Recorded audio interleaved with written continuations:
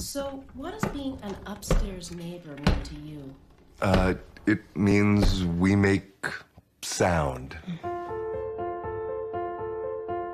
People think of neighborly noise as a nuisance, but we think of it as an art form. We want the sounds to be different, but completely unrecognizable.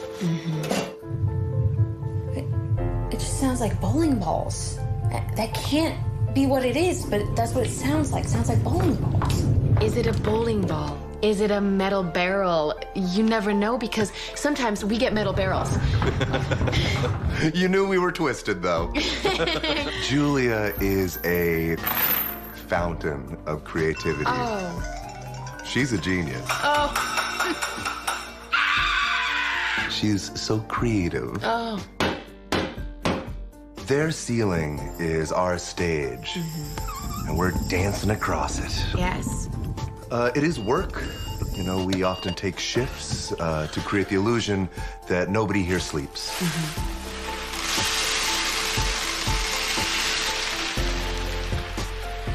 I just want them to stop, and I want to know what the hell they're doing.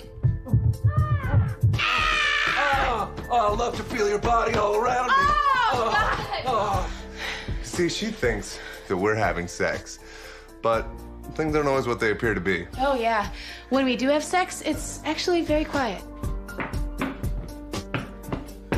It sounds like a baby the size of a giant is learning how to walk. A floor is but a movie screen to project the mind's eye. And all of that hard work really pays off when we get to meet our fans.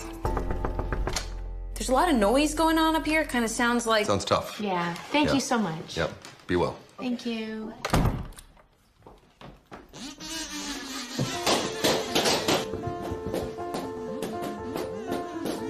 You know, some people might say what we do is passive aggressive. Thank you. Thank you.